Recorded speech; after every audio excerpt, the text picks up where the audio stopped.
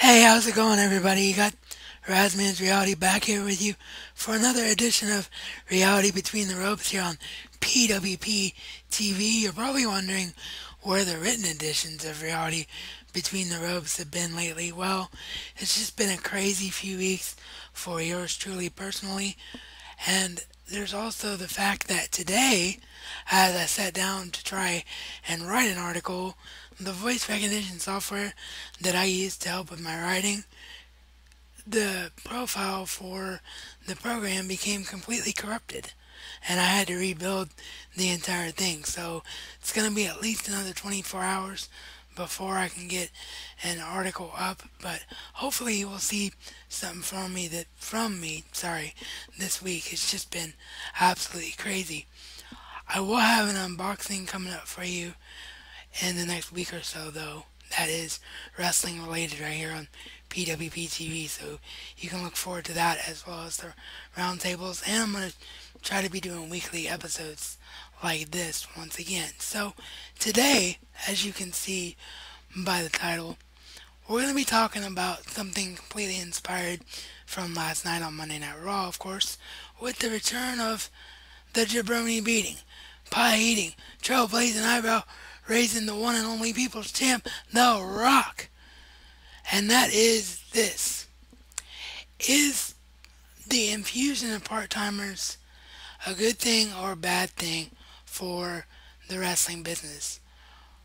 I guess we'll just say WWE in particular, because TNA doesn't really have the kind of clout where part timers are going to want to work for them because, well, quite frankly, the way they work, their entire organization is part time.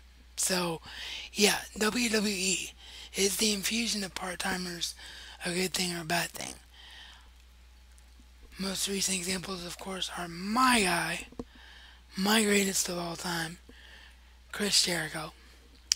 And then you've got, of course, the champion Brock Lesnar, and now last night, The Rock. Now, there's two sides to the coin to this. There's a side that says we're all nostalgic for the era and the superstars that we love and that we grew up with. And when these guys come in, it's a great feel good moment for us as fans, and it spikes ratings, which never hurts anything. More eyes on the product is never ever a bad thing. But see, that's where the flip side comes in. Because when you get appearances like The Rock's appearance last night on Raw, you have a problem come up. Because let's be realistic about it. You're not going to see The Rock versus Rusev unless they do a match at a Royal Rumble or WrestleMania. And as much as WWE likes Rusev, is the are the sorry, got a little tongue tied there once again. Is the fan base, are we the fans ever going to see Rusev as that big of a draw, or we look at him as a guy who deserves to be in there with The Rock? Because that's the problem that the part timers create. And that's the fact that we all know they're part timers. We all know they're there for some big, unforgettable feud, a la John Cena The Rock, a la John Cena The Rock CM Punk, a la Brock Lesnar against everybody now because Brock Lesnar's champion. When a part timer's involved in matches, it's supposed to be big, it's supposed to be gigantic, it's supposed to be earth shattering. And right now, I look at Rusev and I don't get that. I think the guy's too green, and he's just, like I said before, to me, he's a character from the 80s in modern day wrestling. So I don't see a feud between The Rock and Rusev happening. That being said, The Rock could probably get in there with the phone book and make them look good, because say what you want about The Rock and Brock Lesnar are the only two part-timers along with Jericho. So I guess you could say all three part-timers right now, because it's really the only three guys that we have coming in and out. All three of them are in phenomenal shape right now, and they look like they could go at any point, any time, anywhere. So if The Rock wants to put over Rusev, then more power to him, and we'll see if he can make Rusev entertaining. But I personally don't see a feud between the two, and that's what my original point was going to be before I got sidetracked talking about The Rock and Rusev potential feud. Is that every time these part timers come in, you have a situation where, okay, this was great for a day, great for a couple of weeks, but now they're gone, and now we have to look at the rest of the product we have, and maybe it isn't enough to keep the casual fans involved. And I know a lot of fans who aren't hardcore fans only tune in to see guys like Jericho, like The Rock, like Lesnar, to a lesser extent a guy like Hogan.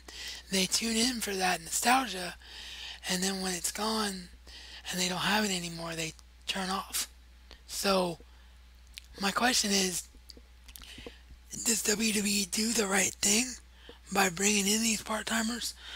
Because to me, these part-timers just get wrestling fans from the other era all excited that things are going to change, and then things don't change. And there are fans out there who, right or wrong, good, bad, or indifferent, just don't like the current product. And nothing the current product does to try and make itself better, regardless of what guys like Cesaro, Dolph Ziggler, Daniel Bryan when he's healthy, regardless of what guys like that do in between the ropes, it's not enough to keep the casual wrestling fan around, the fan from another era around. To me, I've always said if you're going to be a wrestling fan, you're a fan of all wrestling. I still watch TNA/Impact, even though it's a complete train wreck most weeks, but I still watch it because I'm a wrestling fan. Wrestling is in my blood. As a fan, that's what I was trying to say. I live it, I breathe it, I smell it, I eat it. I am pro wrestling. But not everybody does that. Only people that work for sites on the internet like us do that. Only people that watch videos like this and that read our articles as you fans do are fans like that. So my question is, as a real hardcore fan, what's your opinion? Is it good for business or bad for business? I like seeing the guys, but my opinion is it's more bad for business than not, because most of the time guys don't stick around. And even Brock Lesnar right now, who should be the biggest and baddest part-timer that you've got, he's not defending the championship at Hell in a Cell. There's rumors that he is not happy with the way revenue is done now, with WWE going for a more bottom line with WWE Network instead of individual pay-per-view paydays. So if he can't defend, he shouldn't be champion. And it just all kind of goes under this same umbrella to me. So unless something changes and you get part-timers who are willing to stick around for a good half year, or at least 3 or 4 months, and really make an impact that not only makes their feud better, but makes the business good enough as a whole to draw in more viewership, I don't think it's such a good idea. So you let me know what you think about it down below in the description box.